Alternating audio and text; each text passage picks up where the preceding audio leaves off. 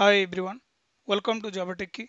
In this tutorial, we'll be exploring about Mono and Flux with its internal workflow. Okay. Also, we'll verify the steps which we discuss in reactive stream workflow using this Mono and Flux. Basically, we'll be creating one small project to demonstrate this Flux and Mono and its internal flow.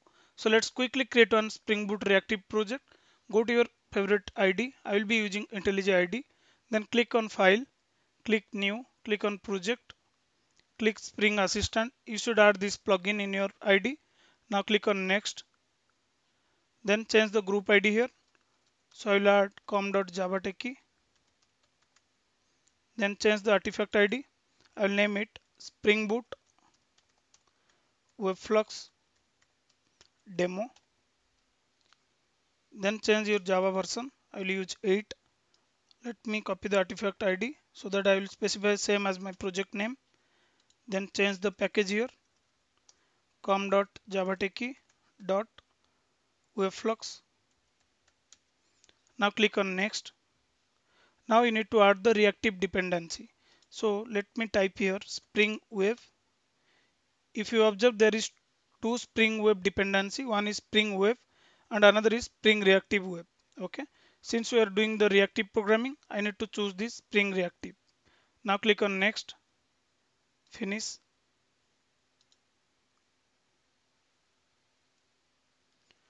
Then go inside your project. Now if you will open your pom.xml,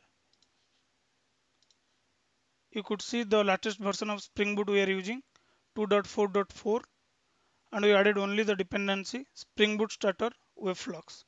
Okay, and this is the default dependency for test, and there is a dependency called reactor test, and this is what the Maven plugin, right? So only one dependency which we added, that is the Spring Boot starter WebFlux. Now I'm not going to write any API here. I'll just write one test case to show you the workflow of Mono and Flux. Now go inside your src test. Then I'll create one class. I'll name it Mono Flux test. So we'll be begin with Mono. So what I'll do, I'll write one method public void then test Mono. Okay. So there is multiple way you can create object of Mono. So what I will do, I will just type mono dot just. This is how you can create object of this Mono. Now, as we already understood, Mono can only handle one element. So I will add here any kind of data type. I will add ABC. If I want, I can type 1. It's up to you which kind of data type we want to use. Okay. So for this example, I will use something called string JavaTechie. Now the return type will be mono of string. Okay. I will name it mono string. Fine. This is how you can create object of Mono who can handle only one object. Fine. Now if you will go inside your Mono class, so let me go to this implementation. If you observe the package structure, reactor core publisher, it means this Mono and Flux will act as a publisher, right? So to access any publisher, first subscriber need to call subscribe method of publisher. So here my publisher is Mono string. Now subscriber need to call mono string is my publisher dot subscribe, right? So if you remember, this is what the workflow we understand, right? First subscriber need to call subscribe method of publisher. That's what we are doing here. This is my publisher and we are invoking the subscribe method. Then if you observe, the subscribe method is one overloaded method. There is a multiple subscribe method. Okay, you can observe here. So what I want to do here, I just want to print the published event. So I will directly use method reference system.out println. Fine. Now I just annotate this with @test. Let's run this piece of code. Run this monoflux test.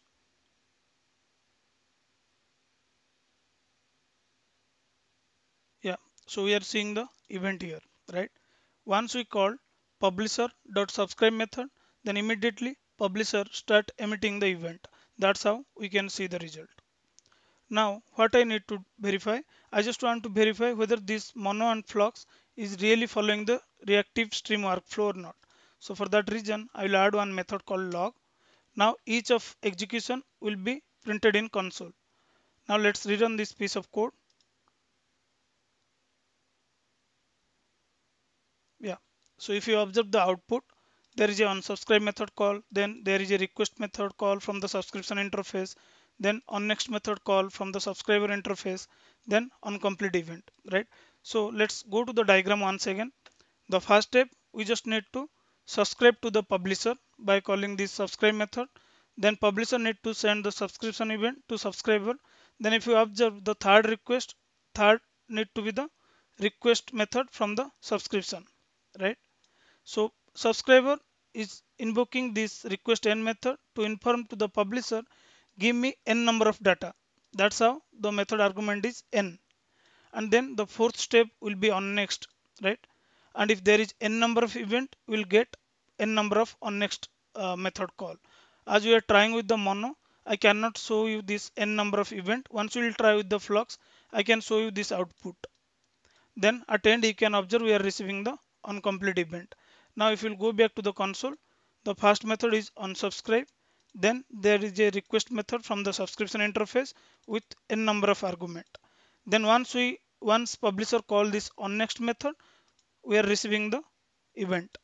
Then as everything is okay, there is no error, we are getting incomplete event. Now if you go to the diagram, if there is any failure, we should receive on error event, right? Now let's verify the this on error event. So what I'll do, I'll forcefully try to throw some exception from this mono. So let me minimize this. Then what we'll do, we'll just add here. Then I just want to mono dot error, new something called runtime exception. Just pass the message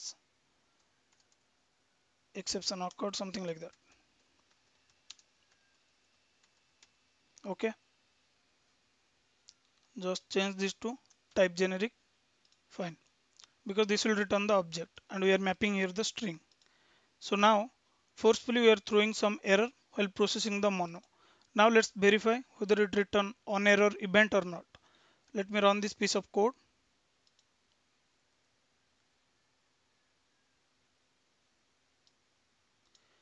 We are getting unsubscribe, then request, then on error. There is no on complete event. If you observe, there is no request on next event as well. Okay. Now we are not handling this exception. So what we can do, as the subscribe is overloaded method, I'll try to print the exception. Sysout.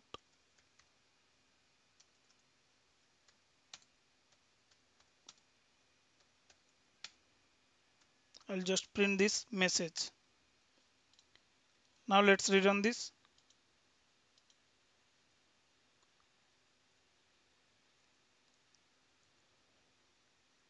It called unsubscribe, request, on error. There is no on next call and on complete call. Okay.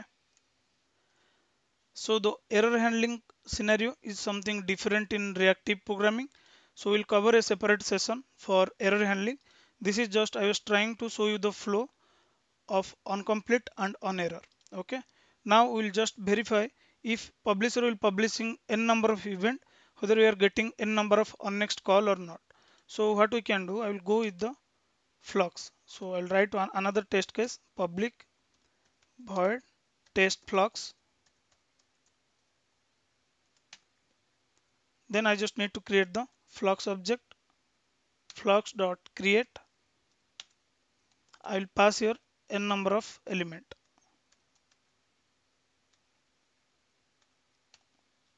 or I can just name it to flux dot just. Okay. So here I will give something called spring boot. Then I will add hibernate, some random value. Okay. So I'll add another string. Let's say microservice. Fine. So define the local variable flux string. Fine. Now this flux string will be act as my publisher. So to consume this, what I need to do, I just need to call the subscribe method of my publisher. So just call it. Once you call this subscribe method on Flux, it will immediately start emitting the event. It will emit the for event. Okay.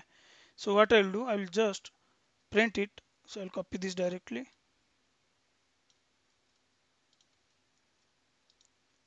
Fine. Now let me run this piece of code. So we need to annotate @test. Let's run this.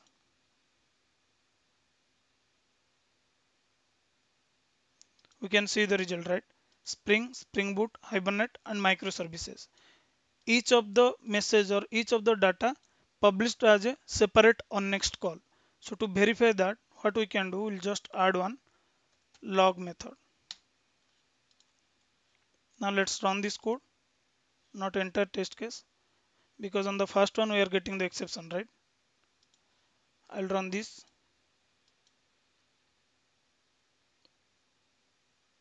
Yeah.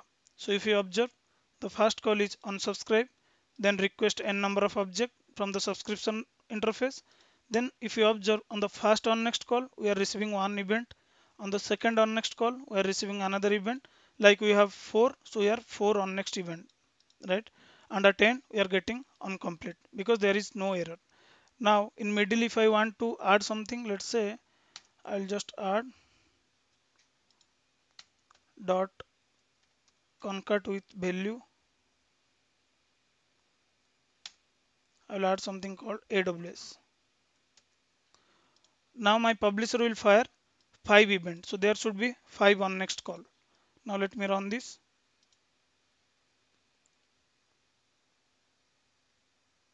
Yeah. So if you observe, there is 5 on next call.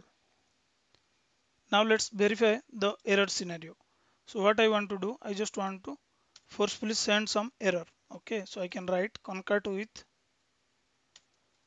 flux dot error. I'll return the same exception object.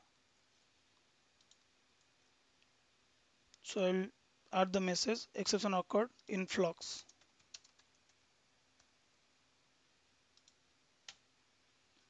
Fine.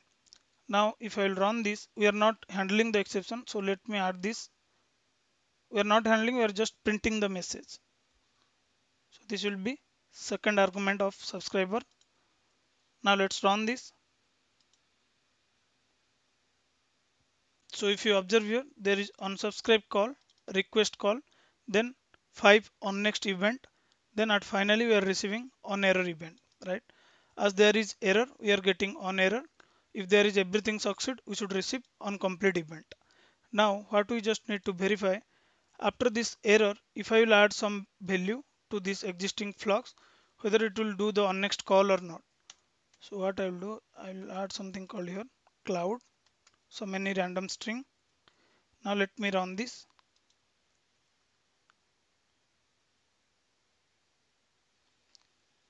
So if you observe this output, we don't have this cloud on next event, right?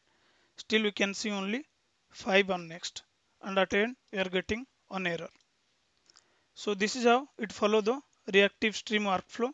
Once again, if you see this diagram, the first we need to subscribe, then publisher need to send the subscription event, then there will be a request n call. So let me remove this.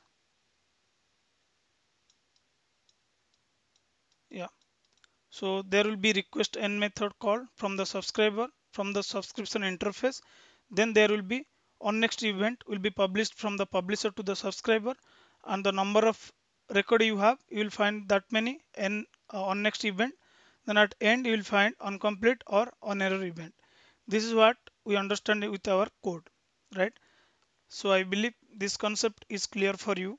In our upcoming tutorial, we'll understand how this asynchronous and non-blocking works in reactive programming with live example. Okay. So once again, don't ignore this theory session. Just try to brush up once again so that it will help you to understand the next tutorial. That's all about this particular video, guys. Thanks for watching this video. Meet you soon with a new concept.